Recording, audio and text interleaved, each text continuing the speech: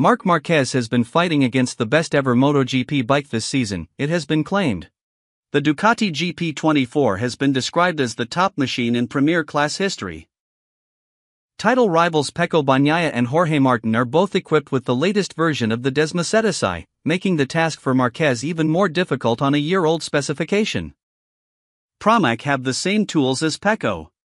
The GP23 is not a bad machine, but it's a year old. It's not the latest and greatest, TNT Sports' Michael Laverty assessed.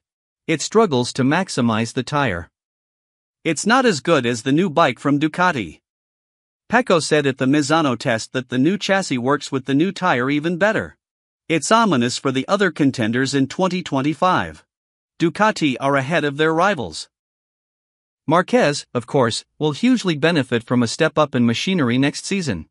His promotion from Gresini to the factory Ducati squad means he will possess equal machinery to Bagnaia in 2025. Martin will ride an Aprilia while Bastianini will be on a KTM, having fled Ducati, who chose Marquez above them for their factory bike. The importance of the latest specification Ducati is visible this season, Laverty insists. Bastianini with early season form would be a proper thorn in the side of Martin and Pecco, he said. But to win a title, stats say that you have to be on the latest Ducati. The GP24 is the best motorcycle we've ever seen, I've got to say. It is the cutting edge right now. It works so well, it's so fast, it breaks lap records every weekend.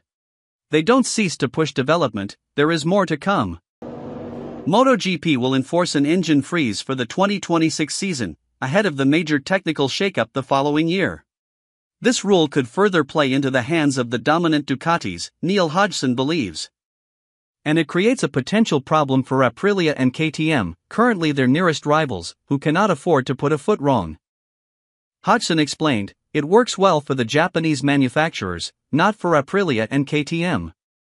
Ducati will have been all over it, saying we can freeze from today. It means at round 1 of 2025, whatever engine has been selected will continue through 2025 and 2026. It puts a lot of pressure on Aprilia and KTM to make the right decision this winter. If they make the wrong decision, they've got 2 years of a disaster. Ducati is seemingly carrying on with its no team orders policy in the 2024 MotoGP title battle finale, but has urged its stable don't do stupid things. Jorge Martin and Francesco Bagnaia head into next weekend's season finale in Barcelona, split by 24 points, with the former needing to outscore his rival by 2 to win the championship.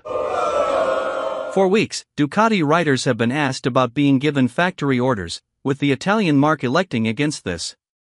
One of the biggest issues Ducati faces in implementing any orders is the fact that Martin and Bagnaia have been a clear step ahead of their rivals.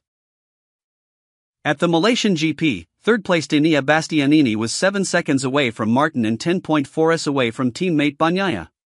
The two Ducati riders able to get into the lead group, Bastianini and Marc Marquez, have also got their own battle for third in the standings to consider, with the latter heading this by a point.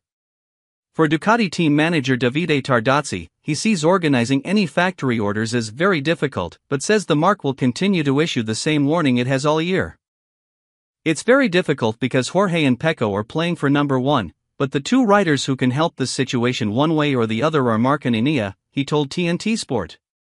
And they are playing for number 3 in the championship.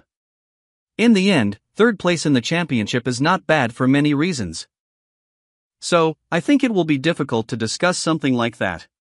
On top of that, I like to let the riders be free to play for their own championship. We say, what we've said already since the middle of the year, don't do stupid things between you. We don't want to have really bad blood, or something like that between our top guys. The most famous example of Ducati team orders came in 2017, when Jorge Lorenzo was twice issued a mapping 8 message to his dashboard as code to let teammate Andrea Dovizioso through. While Dovizioso ended up ahead of Lorenzo at the Malaysian GP after this message was given, there was no compliance at the Valencia finale. In the last 2 years, Ducati has also elected against issuing factory orders. On the other hand, Ducati could not keep all of their star MotoGP riders and are justified in picking Marc Marquez, it is claimed. Marquez will be promoted from Gresini into the factory Ducati team for 2025, significantly meaning he will profit from better machinery.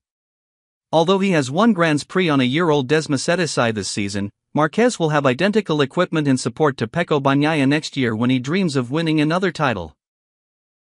But although Marquez's future is secured, Ducati will lose Enea Bastianini to KTM, Jorge Martin and Marco Bezzecchi to Aprilia, and their Pramac satellite team to Yamaha. But ex-MotoGP team boss Livio Suppo told MoW Mag there is logic to Ducati's decision-making. Of course. If you are in the situation of Ducati, in which you have the best bike and practically all the strongest riders to ride it, it becomes very difficult. Because it is practically impossible to maintain, even only on an economic level. Consider that they arrived at this situation starting with young guys who were cheap, but the more they win the more expensive they cost. You can't give millions of euros to 4 riders. So they had to make choices. It was normal that they would not go on forever like this. Evidently Gigi Dall'Igna preferred Martin to go to the competition, not Marquez. Ducati developed Martin, Bezzecchi and Bastianini into the premier class race winners and title contenders that they have become. But the desire of each rider to benefit from factory support has led to their exit. Choosing Marquez goes against Ducati's philosophy of raising up-and-coming youngsters, but his brilliant victories this season made it clear why he was selected. The 2025 grid will be notably different because Ducati's presence will reduce from 8 bikes to 6, as Pramac join Yamaha. And there will be only 3 factory Ducatis, Bagnaia, Marquez and VR46's Fabio Di Giannantonio, rather than the 4 that compete this year. On the other hand, Jorge Martin's move to Aprilia in 2025 means he will leave behind MotoGP's best bike.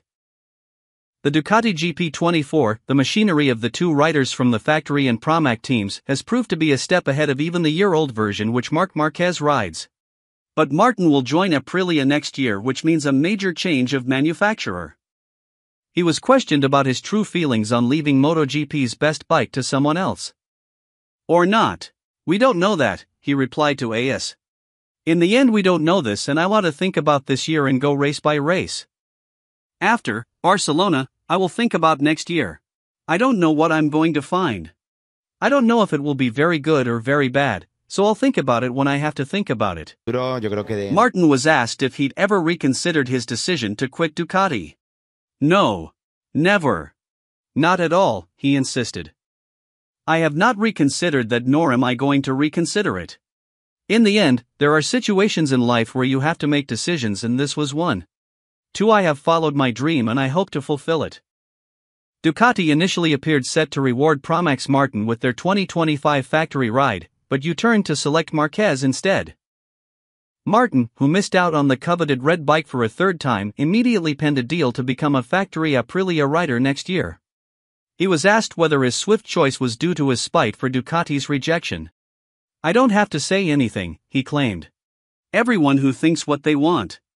I am very calm with my decision. Martin could yet take the number 1 plate to Ducati's rival Italian manufacturer. He will be replacing his good friend Aleix Espargaro at Aprilia. The MotoGP landscape will be hugely different in 2025 when Pecco Bagnaia and Marquez form a formidable, but potentially volatile, factory Ducati lineup. Ducati will have 6 riders, reduced from 8. And 3 factory bikes, reduced from 4.